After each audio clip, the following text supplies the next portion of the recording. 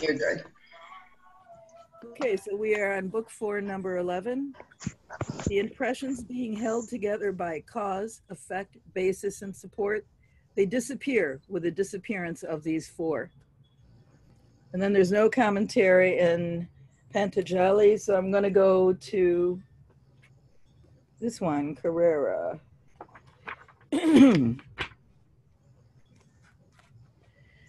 Who says, the vasanas being held together by cause, effect, basis, and support disappear with the disappearance of these 4. This sutra examines the factors that bind vasanas to the individual. If we know what keeps vasanas operative, impelling us to take birth after birth, we can find a way to break the chain reaction of cause and effect which binds us. Cause. Ignorance is the root of all subconscious impressions. And then he lists related sutras, 2.3 and 2.4, which discuss ignorance. Effect, the fruit of our actions. The related sutra is 2.14. The karmas bear fruits of pleasure and pain caused by merit and demerit.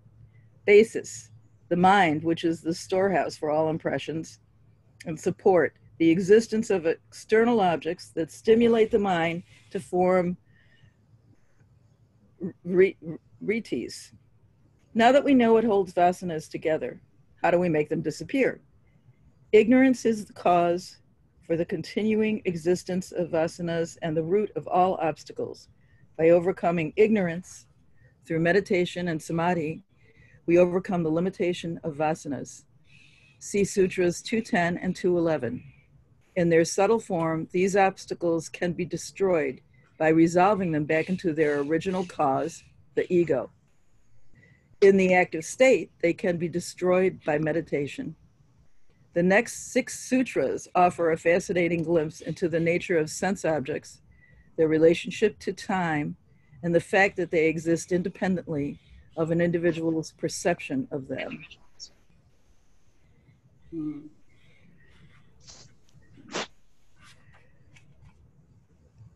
So I really did look at this and I thought about it. And I feel, as I said before, that my mind is kind of like oatmeal, and I'm having trouble sorting through this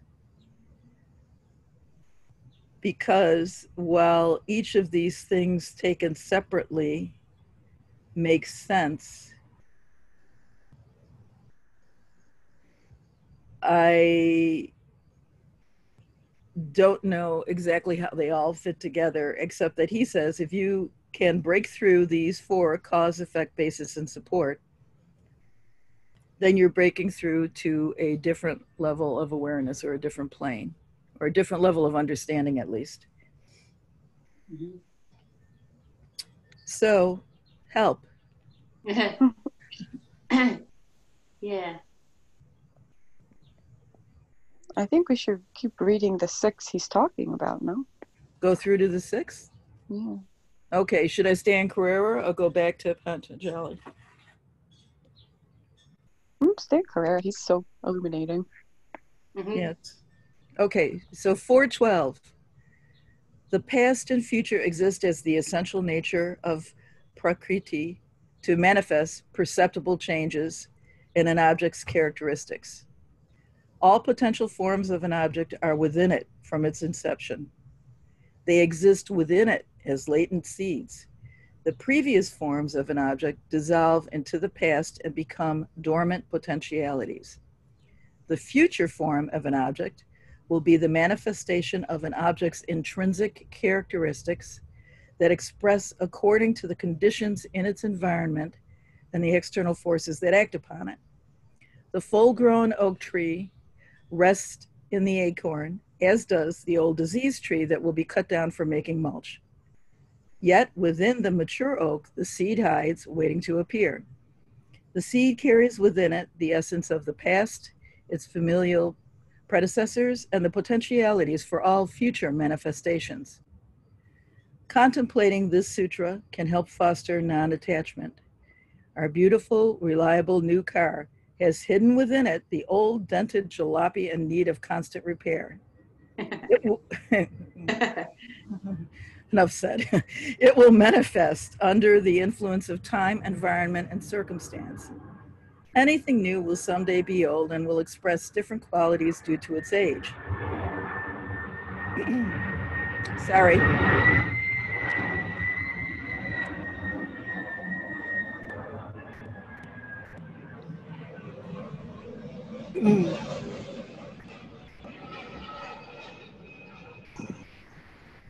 Contemplating this sutra can help foster non-attachment. Our beautiful, reliable new car has hidden within it the old dented jalopy in need of constant repair. It will manifest under the influence of time, environment, and circumstance. Anything new will someday be old and will express different qualities due to its age. And just as only a mature tree can pass on its genes to a new generation, what is aged today helps bring forth what is new tomorrow. The message is, it is wise not to hold on tightly to anything. Allow nature to do her work and experience the beauty inherent in the flow of life. The related sutra is 355, describes the direct perception of this phenomena. Should I go on? Oh, which sutra is this? This, what I just read was 412. 412. Let me see what. This is very deep. Let me see what Yanasvara says.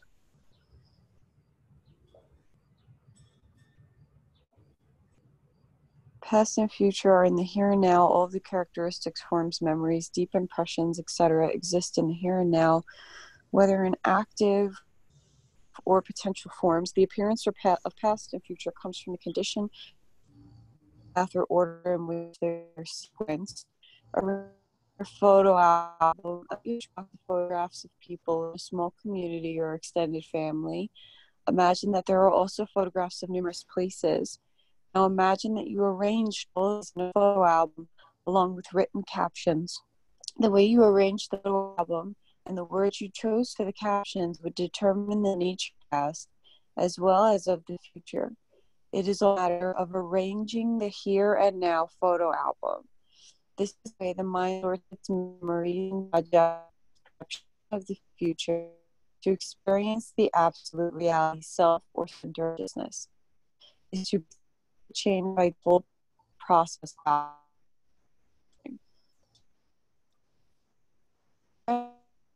From Westworld. You just Has broke anyone seen it? Oh, my phone's acting funky today. Can you guys hear me? It was breaking up. Oh, it's breaking up the whole time. Yeah, now you're clear. Part of the time it was. He's talking about if you sit down and you make a photo album and you put all the photos in an arranged order and then you put the captions in. And he said this process is like stopping the whole process of sitting down and arranging photographs in your photo album. If that makes sense, since I didn't read the whole thing to you, whoever you didn't hear it. He says like, it's you like know, you put them in an order, in a sequence. Yeah, like this process stops that where, and it's making me think of Westworld. Do you know the HBO series? Have you guys seen it?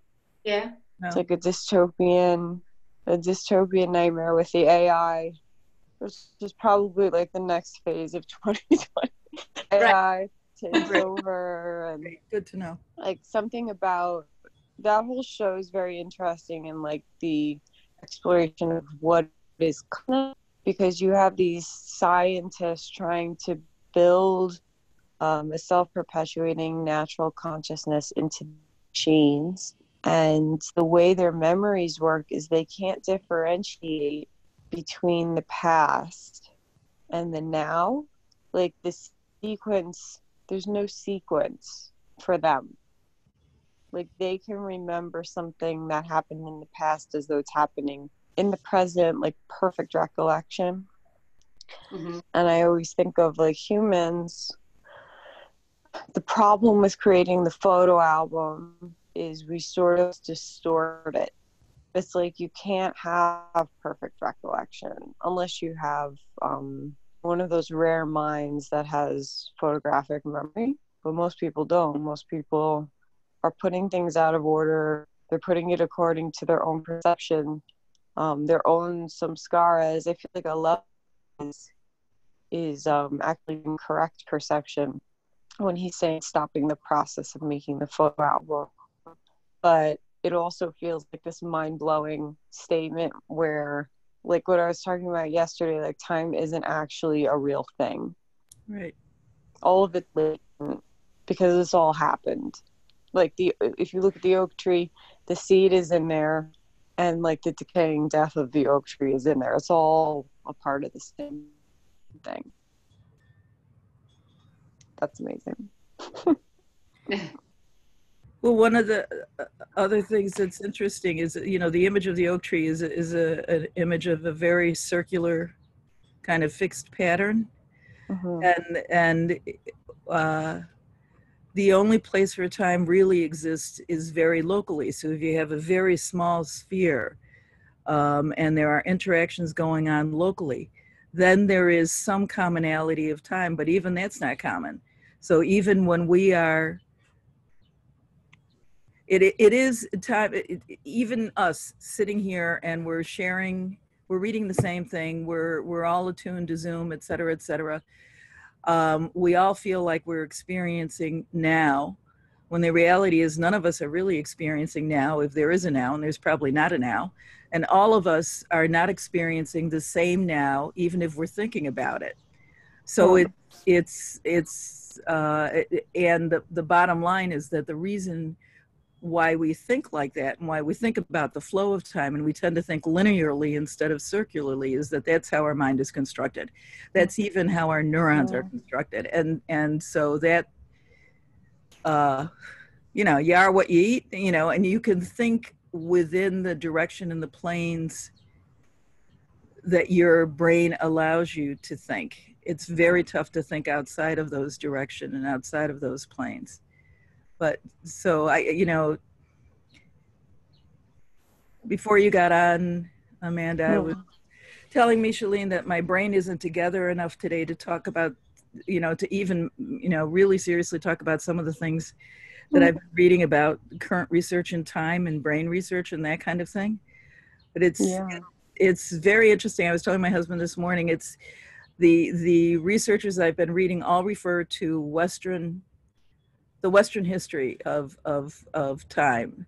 So, you know, for example, Aristotle said time is just, you know, looking at a series of changes, and it's not a thing. Whereas Newton said, no, it's a thing, it's a real thing. Well, Newton was wrong. You know, I mean, Einstein proved that Newton was wrong. And Aristotle had it closer.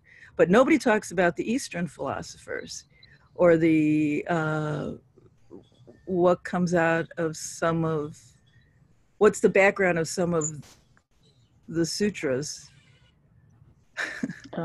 which is interesting. And I have to do further research there because there's a lot of history there.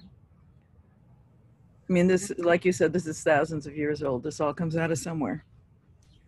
Well, they say it's like the primordial whisperings. That's what is argued sometimes, that like yoga doesn't, like, you know, some teachers will say like, oh, yoga started 5,000 years ago. My teachers say there was no start time to yoga. As soon as the universe was created, yoga was predates that. But not in like a biblical way, right? It's like what is really the definition of yoga that we've learned from studying these sutras. The definition of yoga is like just identifying with the source. So that's existed, and then once you identify with source, all this knowledge comes, and that's what they codified for us.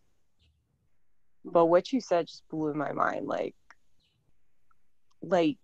is time, it's like, does the tree fall in the woods if nobody's there to hear it? Is time real if nobody's there to perceive it? Right. But since time is a construct that comes out of interactions, it's not a thing.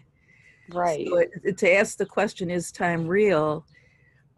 is to say, I don't have a really good analogy. The first thing that springs to mind is breathing real?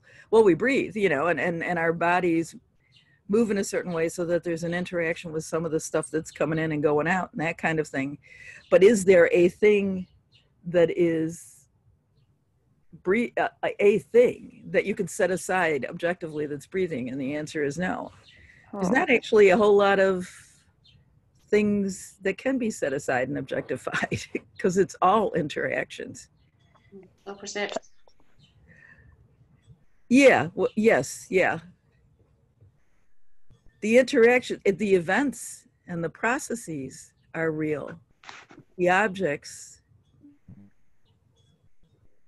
as some idealized form that you could set aside and put into some cosmic museum are not. Right, that's why it's illusory. That's why all You know, considered illusory. Yeah.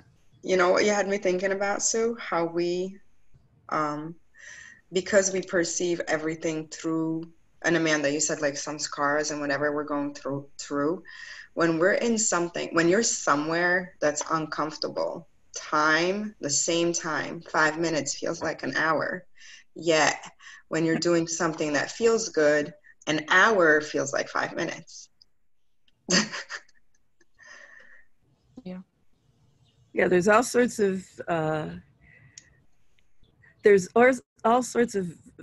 time perception variabilities, and there's all sorts of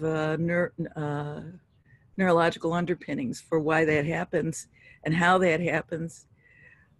But it's, you know, it's such an interesting concept. I mean, time can be about ordering and sequencing. What's interesting, and there's all different factors of what we call time. And I think one of the problems with time, and one of the researchers I was reading says this, is the way that we use language and the concepts of time and language. To me, it reflects how complex it is, and how many different perceptions, how many different kinds of time we have. But it also makes it much harder to talk about. But I was going to go somewhere with this, but I forgot. I told Micheline this morning my mind is oatmeal. It's you know, it's here, but it's still pretty mushy. You're getting some interesting points across. Yeah. Well, at some point, maybe I'll be more coherent with it. That would be nice, wouldn't it? But it's fascinating stuff. And I keep on, the more I think about it, the brain, our brain is nothing more than a sieve and an organizer of interactions in space. And we apply time to it, and space itself doesn't really exist either, but we think of it as a thing, and we apply time to it, and somehow we make it through our lives, our wonderful, complicated lives. Because some good emotions in there. How would we make it through our lives if we didn't apply time to it? So it's kind of a necessity, isn't it? I mean, how could we? What would it look like to function without the concept of time? Pure love. What did you say? Pure love. I've always heard that, like the spiritual communities, they say when you exit your body and you exit, you know, Maya or illusion, and you're just spirit for a minute before you reincarnate, that you vibrate at such a high frequency of love that there's no concept of self or the relational or any. It's just like a very high vibration. That's what you said just made me think of that. You know, one of the things that I was reading asked that same question. Well, if there isn't time as we understand it and know it, then how do we think about ourselves and living and the world and that kind of thing. And he didn't say pure love, but what he did say is, you talk about the natures of the interactions that you have, and you take it moment by moment, and you study those things moment by moment, which is different than pure love and a change in vibration. On the other hand, it means attending to the nature of the vibrations that you're currently experiencing at the moment, or that you're looking at the moment, understanding that they change all the time, and that you are changing them and they are changing you. And it's, to me, that's just plain really nifty.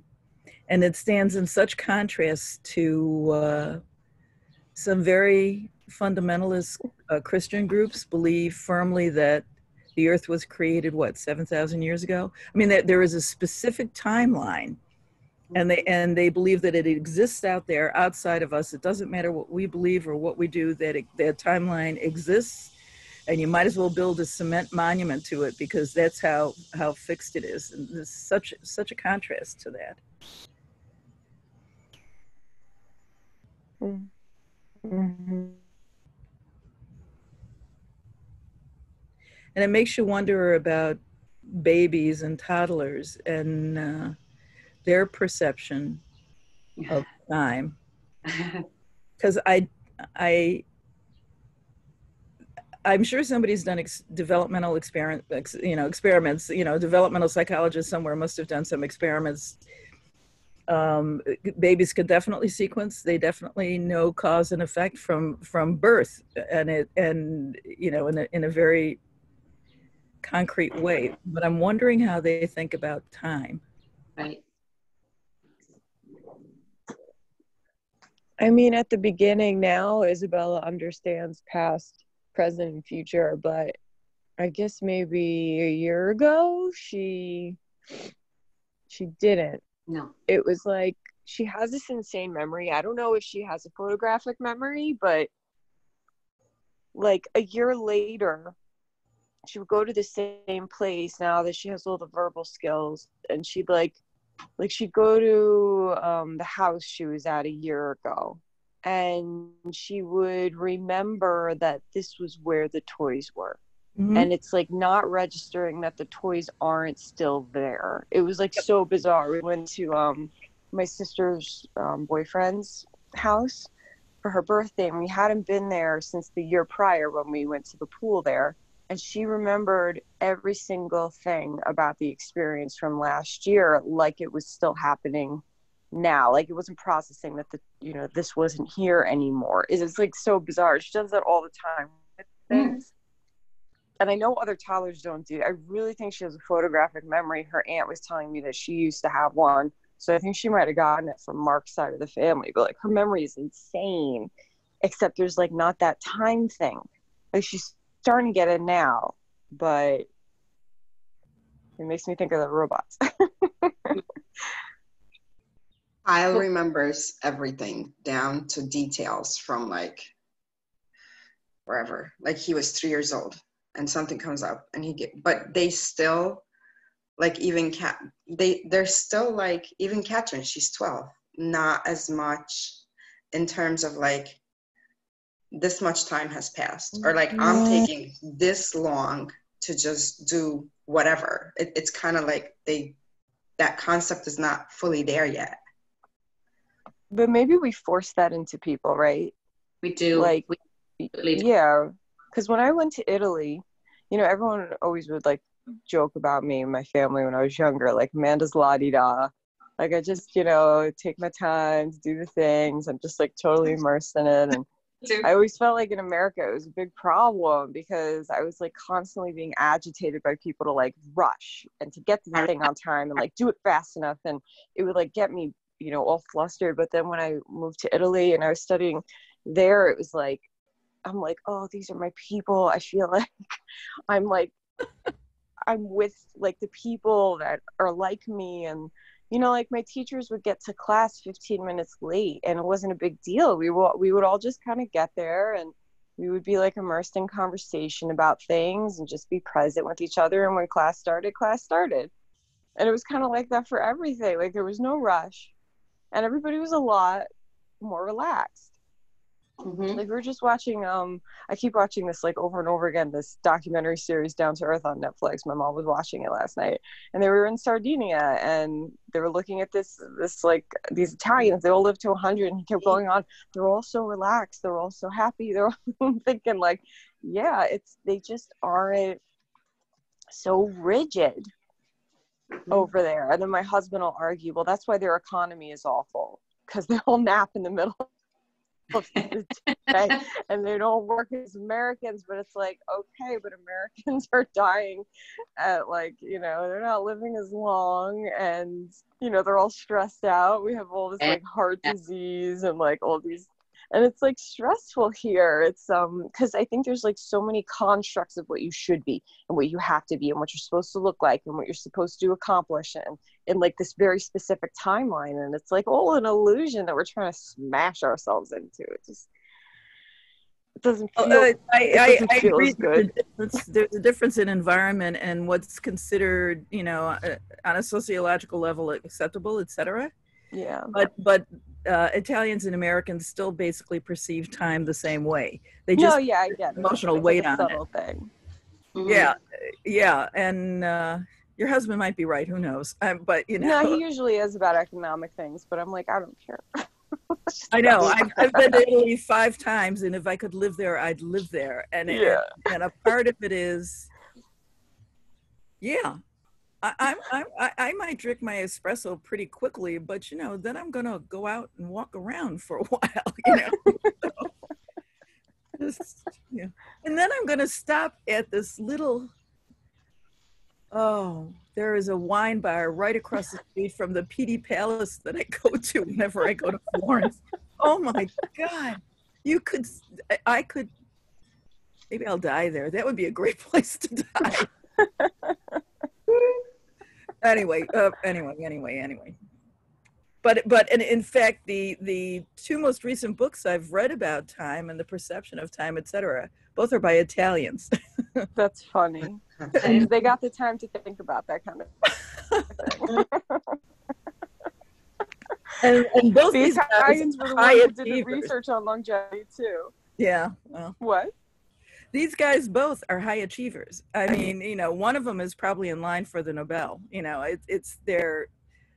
they are not slouches. They are very well known in their field, and one's a physicist and one's a neuroscientist, and it's anyway. I feel like that's what that pace creates. Adriana said it a long time ago. She was like, you know, what energy are you creating with? Are you creating with hustle energy because that's an energy of lack? Or are you creating with like an inspired energy because that's an energy of abundance? And I feel like when I was in Italy, I was studying creative writing, art, and herbal remedies. And like I was more prolific in the art that I created when I was there in that relaxed state. It just flowed out of me. I was like pumping out oil paintings and marble sculptures. And I just felt so inspired all the time because there wasn't that pressure to be or the pressure to do. It's almost like the pressure is what stifles the creative flow. And that was the feeling of everyone was like passionately in tune.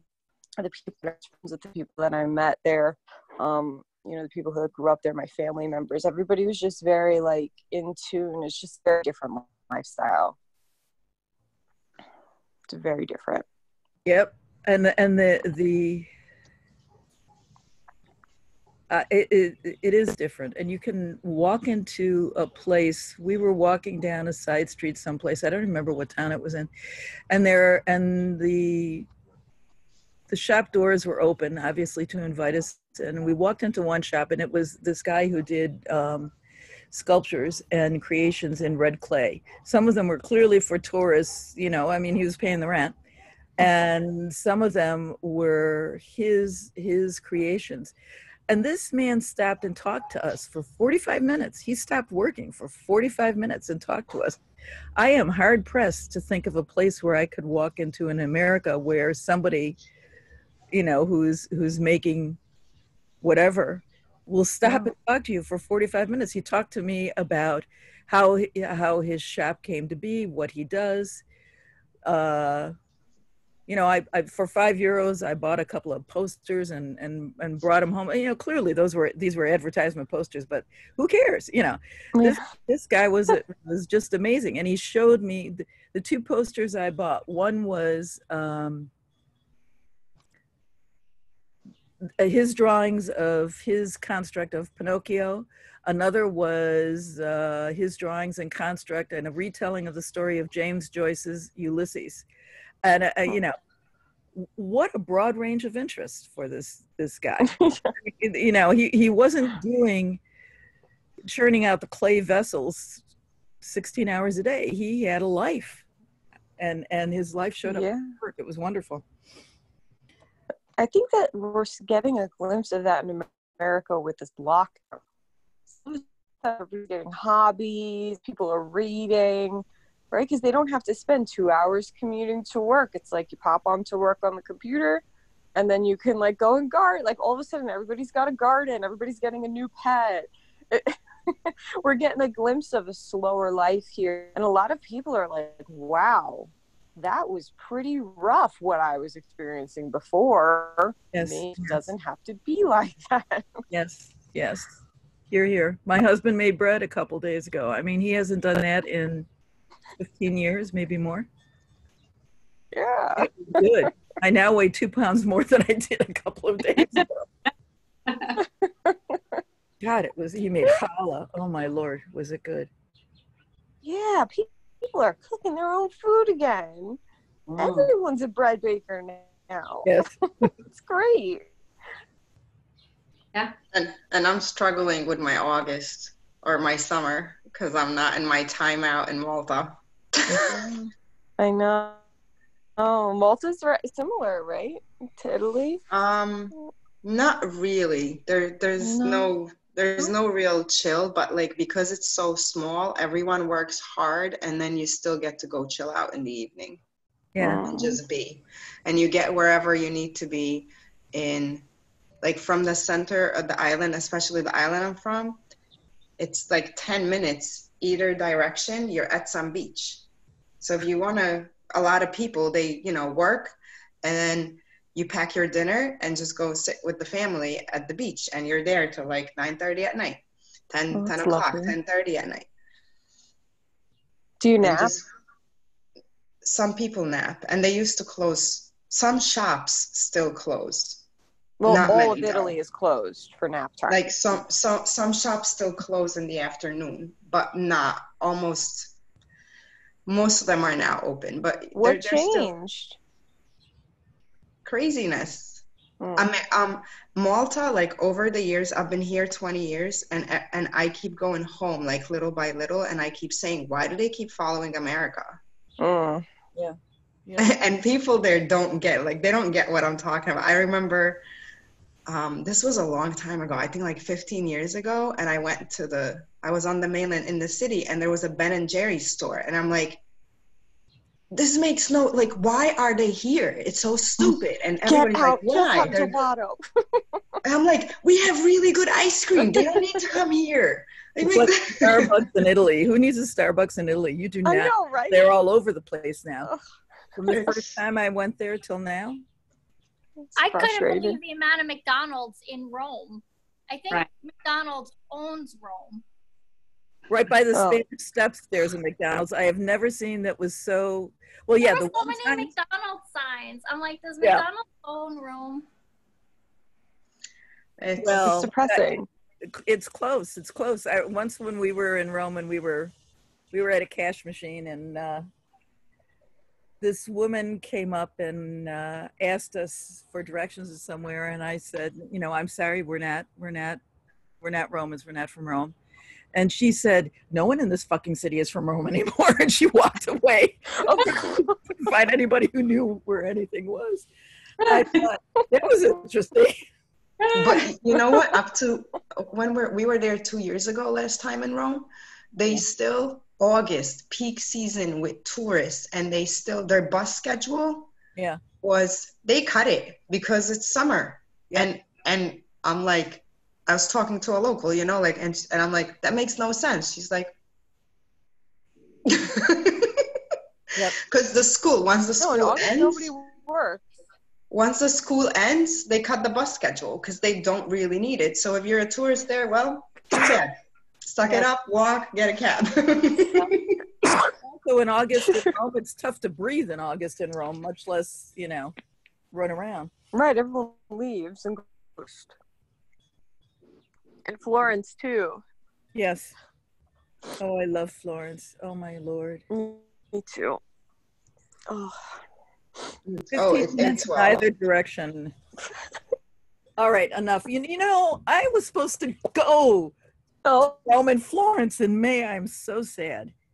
And Alexandria still has like thousands of dollars of our money because we use all of our points to, you know, to travel, to get a better seat, you know, for sleeping, etc. I got to go back. I feel you on that. Yeah. Anyway, okay. Sorry. All right. So who is gonna lead the breathing and the meditation? Because I am a firm follower on that one. Okay. What is Kyle doing? Miss, you want to do it? Or Jackie?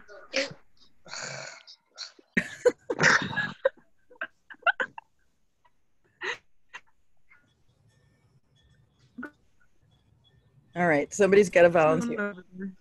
Oh, Jackie. Sure. Let's sorry, find I just ate a ton of cat hair. Oh. On nature. Sit up tall or lie down wherever you're choosing to be. Take a full deep breath into your abdomen and let it go.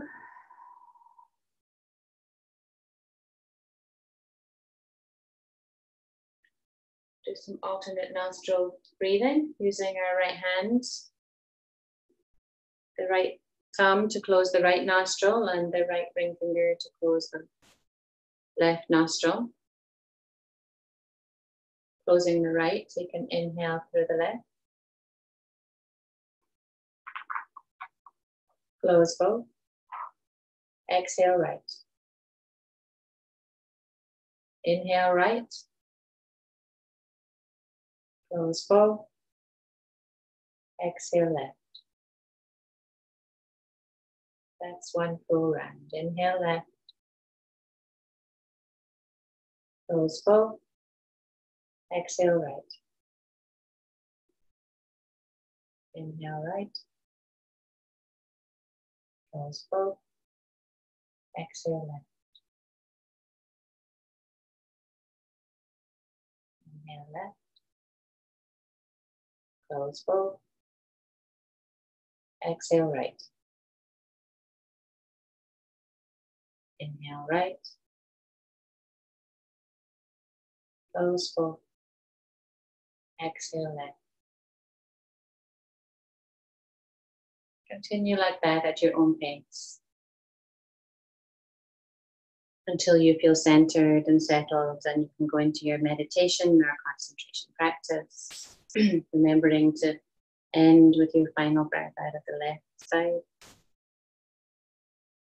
I'll set the timer for 20 minutes and bring us back together at the end of that time.